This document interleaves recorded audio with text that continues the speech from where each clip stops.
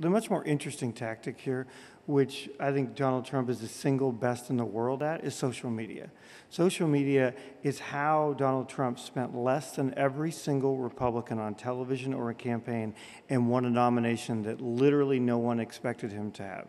In the United Kingdom in 2015, 73% of all undecided voters made up their mind in the final week using social media, what their friends and family said. Barack Obama became the first president since Richard Nixon in 1972 to win a majority of the undecided. When you asked them why, 82% said they were contacted on social media by a friend or family member. That authentication in this age of cynicism, in this age of anger, is way more important than a slogan. I agree with Peter. I think slogan is way over wrought for what this is. A slogan is a definition of your message. But the much more interesting thing for people here is how that message is being delivered, and that message is now being delivered in a way that people can no longer control. In the old days, you'd have a daily press clip.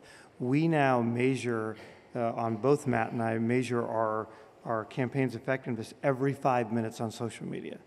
When Barack Obama lost to Mitt Romney in the first debate, we went back and realized that the press had decided in the 8th minute on Twitter that we had lost the debate and wrote all their stories before the 8th minute was done of a 90-minute debate. That is the power of social media. Social media is just transforming every aspect of life. The positive side of social media in U.S. politics is that in all of my years in politics, social media is really the first thing that I've seen come along that actually provides real campaign finance reform. And that goes to Jim's point. It levels the playing field, where people are able to get across their message in a much cheaper form. And people are going around, voters are going around the traditional media to find out their information and news. I think the term slogan is antiquated. And not to take any greatness away from Make America Great Again, but it's been his mastery, Donald Trump's mastery of social media, owning 2 to 3 news cycles a day using his Twitter handle is just amazing.